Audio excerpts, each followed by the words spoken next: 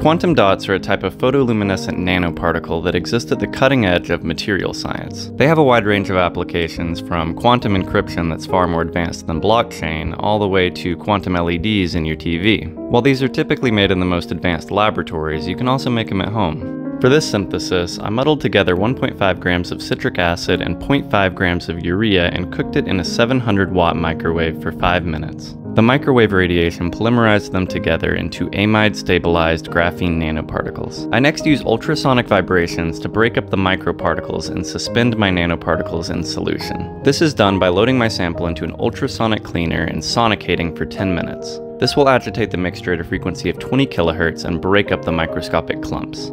This is run for about 10 minutes, and then the unit is turned off and the particles are removed for filtration. The filtering step is necessary to remove any particles that might have been formed outside of the nanoscopic range. To do this, I first draw the mixture up into a clean 10 milliliter syringe. I then connect a 0.22 micron filter to the end of the syringe and push the liquid back through it. This will filter out any particles that formed larger than 220 nanometers and leave me with a quantum dot suspension. These are stored in a 20 milliliter clean vial, and due to the amide stabilization provided by the urea, these should last a long time. I will note that this method of filtration is not ideal, as my quantum nanoparticles are about 2 to 3 nanometers in size, which is far smaller than the pores in the filter. This means that my final product is nowhere near pure, but considering this was more of a proof of concept than anything else, it was fine for my purposes and very cheap.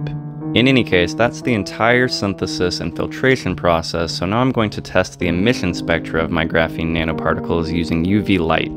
Nanoparticles at this size are referred to as quantum dots because their behavior is unlike normal matter and subject to quantum confinement. To understand this, you need to know that electrons behave as waves at the quantum scale and are excited by photons of specific wavelength. Typically, these excitation wavelengths are in the visible spectrum due to pi conjugation and other macroscopic influences. However, as these particles approach the size of the de Broglie wavelength of the electron wave function, the excitation wavelength becomes blue shifted. Eventually it's blue shifted all the way down into the UV range, and these quantum dots will emit visible light when exposed to UV light, which we call photoluminescence.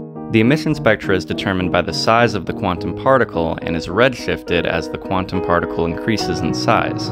The quantum dots I made primarily emit blue light, which indicates a size of around 2 to 3 nanometers. This is obviously an enormous oversimplification of what's going on, and if you'd like a full video on quantum mechanics, leave a comment. In any case, for the rest of the video, I just dropped my quantum dots into different solvents to see how they affect the photoluminescence. At first I just did water, then I did isopropyl, then acetone, and then methanol. Methanol was last, and I think it looked the coolest, but acetone was interesting because it drew attention to the fact that yellow emitting and green emitting nanoparticles were also formed, which I'm going to look at more in the future.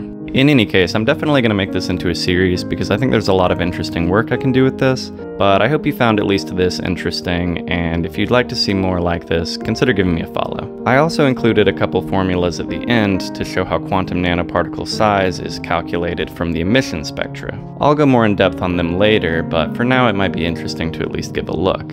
In any case, that's it, and as always, consider supporting this content by giving me a follow here or on my YouTube.